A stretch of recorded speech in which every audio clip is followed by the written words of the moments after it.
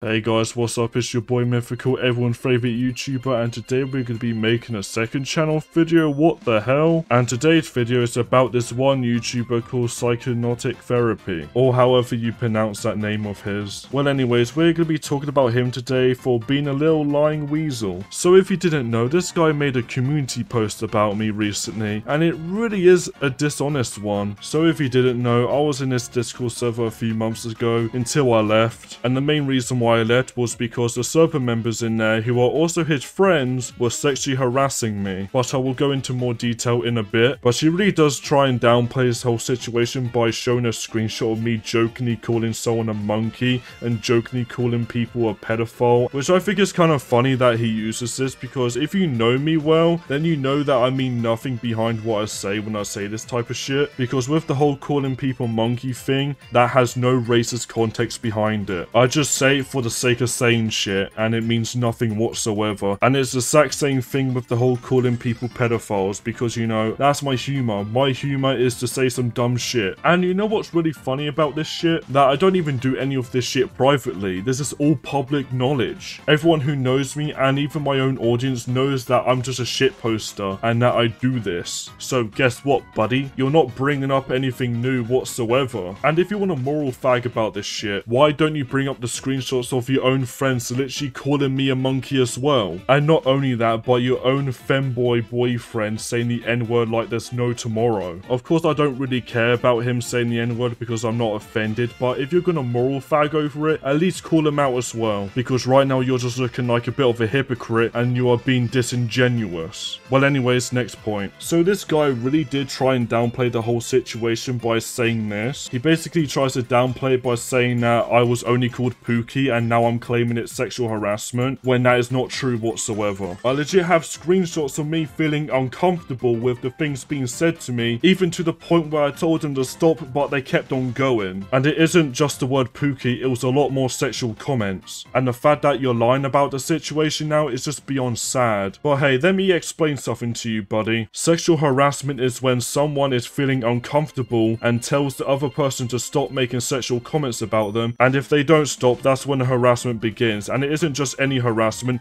it's sexual harassment due to the sexual comments being made. Alright, anyways, so I proved that I told these people to stop and I did not give them any consent to make sexual comments about me. I proved that the comments were considered sexual. So what does that mean? It means it's sexual harassment. And the fact that I need to explain what sexual harassment is to a man that's almost 30 years old is worrying. Like, what the fuck? But to be fair, you are just an old man who idolizes drugs and all that, who is jobless, and of course is broke. So basically you serve no purpose to society. So it's not really surprising that he comes out with this type of bullshit. Pure fucking degeneracy. And the fact that a YouTube Shorts YouTuber that goes skibbity bop bop every fucking 5 seconds because how brain rotted I am is giving you this much of a reality check is fucking depressing on your part. Like, my guy, rethink your life. But at the end of the day, you're just a sad little man that just wants to protect their little friends on Discord all day. Like, my guy, go and get a life, get a job, find a real relationship and not do that fucking online dating bullshit. It's cringe. And yeah, that's pretty much it. I know that he's probably going to respond to this video by making a video of his own, or a tweet, or even a community post. But whatever he does, I'm not even going to respond anyway, because I don't need to. He's not really much of a threat. I can already predict his response. All he's going to do is just show some screenshots of me being an asshole, especially with that one message where I basically hope that one of my sexual harassers gets swatted, which of course I actually don't mean at all. It was just me saying it in the heat of the moment because I got pissed off. But hey man, it happens to everyone. So he can show whatever he wants. I don't really care whatsoever, because I know for a fact that it won't even excuse the shit these people have done. There is no good excuse at all for sexual harassment to ever happen. And I'm not gonna sit here and beg for an apology from anyone, because I don't really want one. I just want these people